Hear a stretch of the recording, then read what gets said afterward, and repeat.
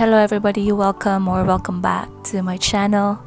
It's been a while since I did my last video, but today I'm going to invite you to join me as I create my June weekly spreads.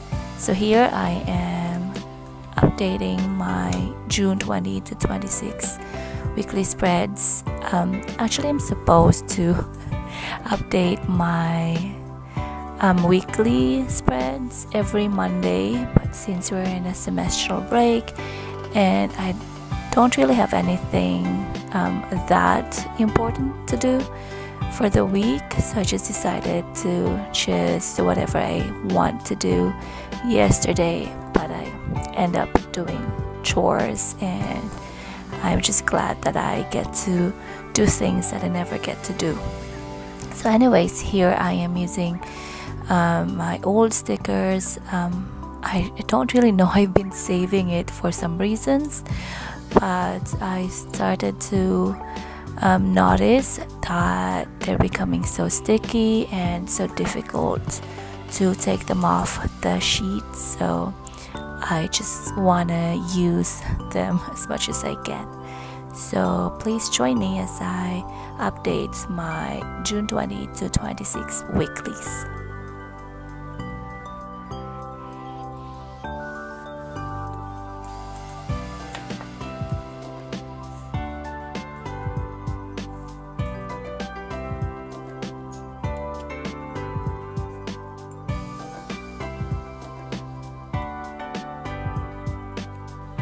By the way, the stickers that I'm using here are from the Limok Stationery, I believe, and I bought this from our local bookshop or stationery shop.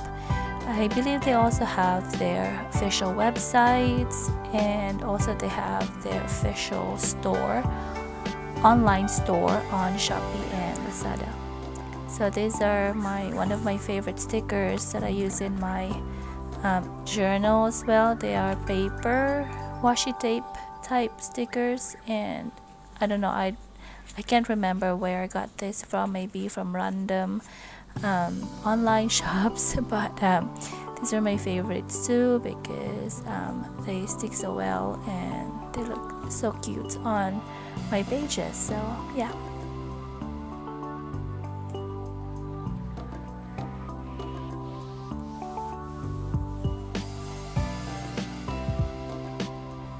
So here I'm just trying to fill in my task, chores, and a couple of appointments for the week.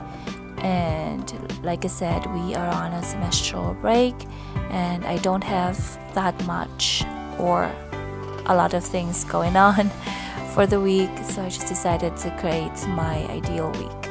So here I also included my reading time, which I would love to catch up on because I've been reading a few pages every day, but it's not that much, like as much as I wanted to. So this week I'm going to include my nonfiction and fiction reads as well as my reviews and other stuffs. So anyways, here I am also using a Hobonichi style setup, which is a time block system, so that I can basically divide my task for the day. That way I won't get so overwhelmed, and even if I don't have a lot of important things to do at the moment, I still want to prioritize my task, chores, and the things that I wanted to do.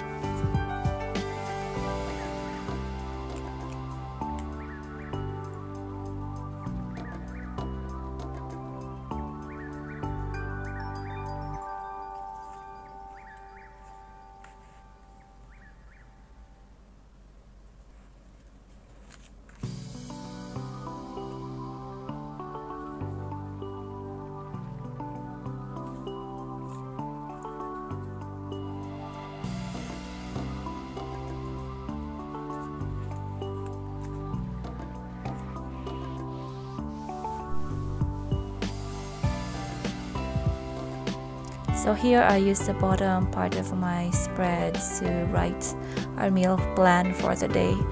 So I used to have a different spreads for meal planning, but this week I just decided to just write it at the bottom part of the page. Writing my meal plan also helped me save a lot. That way I know what to prepare, and that helps me avoid wasting food and also wasting money. So I think that's all for today. Thank you for joining me. I hope you have a wonderful time, and I hope you come back for more. Bye!